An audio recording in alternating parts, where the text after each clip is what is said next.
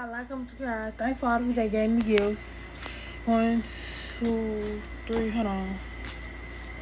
Thanks to all the 5 people that gave me girl dress gift. I really appreciate it. Oh, 6. Thanks to all the 6 people that gave me girl dress gift. I really appreciate it.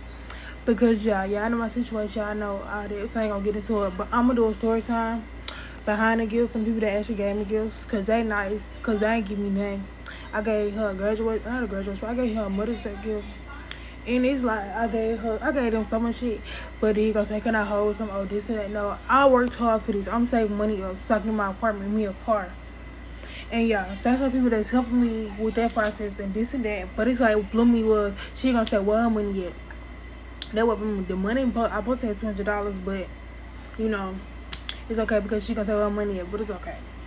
But yeah, that's all I have to say. Because every time my day comes, every time it's time for me to shine, she always wanna, oh, give me this, oh, give me that. You ain't bring me that. Y'all done brought her son, they just low down.